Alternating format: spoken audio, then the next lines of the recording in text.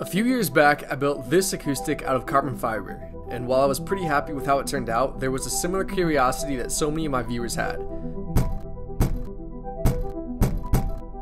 What if it had a wood top? Can I get a good acoustic sound still using the carbon fiber body, but with a wooden top? Now, this kind of defeats the purpose of using carbon fiber to build a guitar, being that the advantage is that it's stable and won't move over time. So we're sort of moving in the wrong direction with this, but I was just as curious as most of you, so let's continue down this path a bit and slap a wood top on one of these bodies and see what it sounds like. Another thing I got a few comments about on the previous carbon fiber guitar is that I should have used two separate pieces to fabricate the body. One for the sides of the guitar and another separate piece for the back. On this one I used one big sheet of carbon fiber that I then had to cut on the curves in order for it to lay down without folding. So on this one piece for the back and a separate for the sides.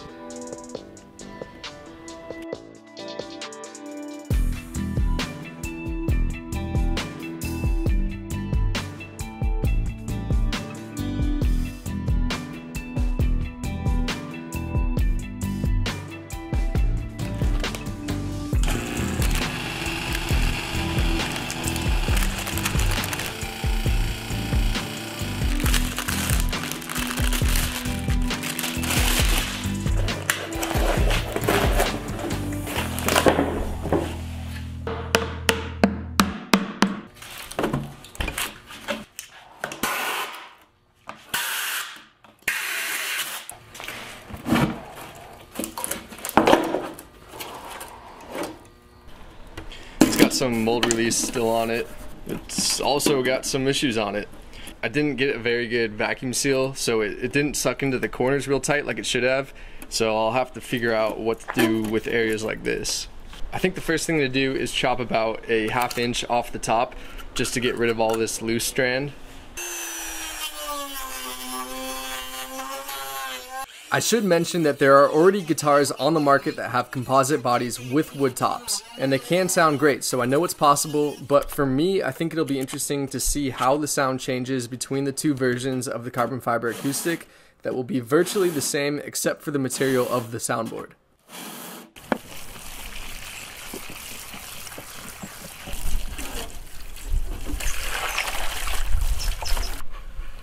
The heel block area on this design isn't ideal, and if I could do it over again, I wouldn't have molded in the heel block insert, and I would have just figured out a different way to attach the heel block. But being that that's the way it is, I glued on a maple backing to the heel area, as well as a top brace using some scrap wood I had.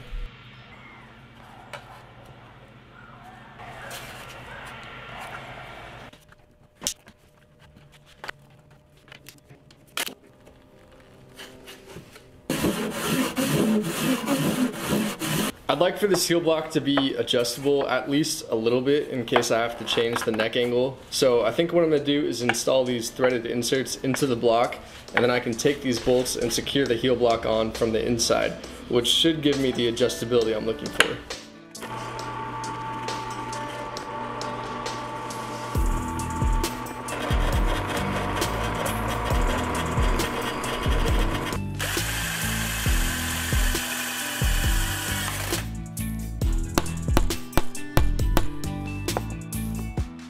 I'd like to take a moment here and thank this video's sponsor, Skillshare.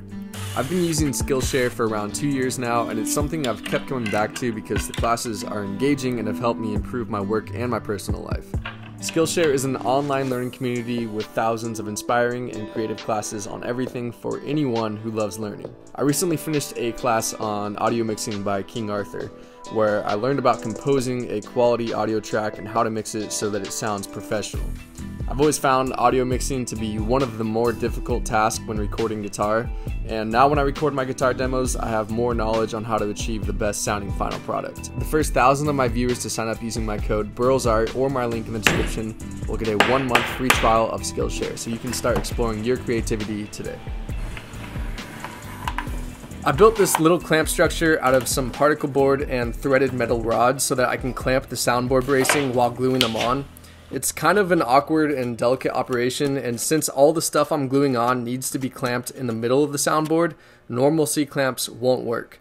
I'm just using some small wooden dowels with rubber end caps on them to apply downward pressure onto the braces, and it ended up working pretty well.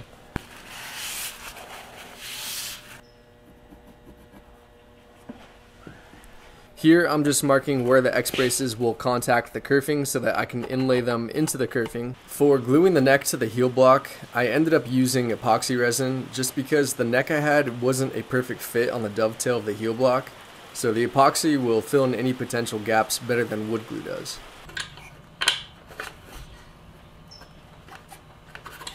I debated whether to use epoxy or wood glue for gluing on the top, and I ended up using wood glue because it's easier to apply, and through some testing I realized that it actually bonds pretty well to carbon fiber, which I was surprised about.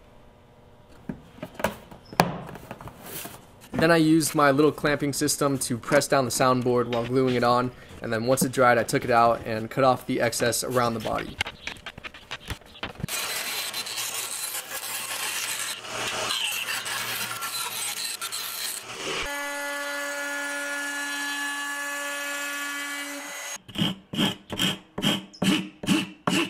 I had a little bit of an issue here with getting the top of the neck to align perfectly with the top of the soundboard. It's difficult to tell here, but the neck is about a millimeter lower than the soundboard, which doesn't sound like much, but it needs to be perfectly level with the soundboard so that the fretboard can lay down correctly.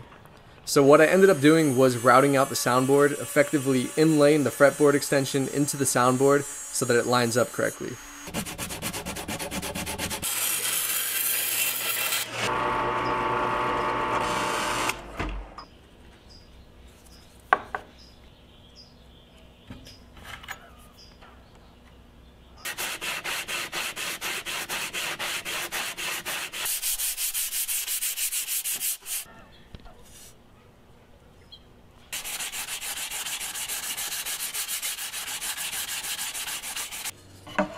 Little test fit just to make sure the fretboard lines up correctly.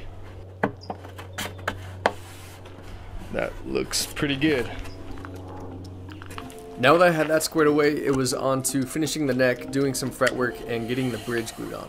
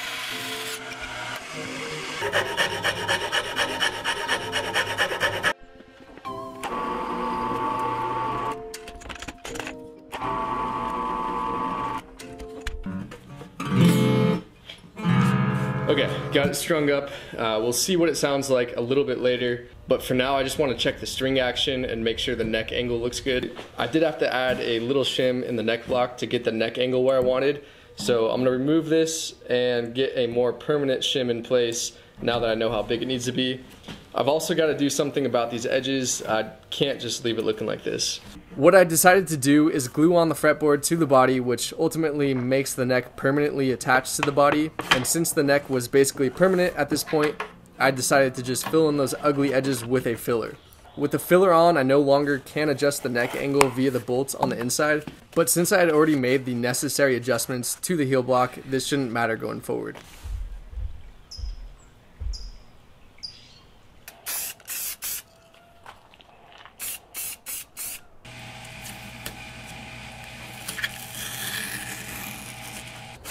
I applied a few coats of amber shellac, mainly to give the soundboard a little color, and then I epoxied on a carbon fiber sheet to the headstock, basically a carbon fiber veneer. Sprayed on a few coats of lacquer on the entire guitar, and then I installed a small acoustic pickup system that mounts under the bridge along with the rest of the hardware.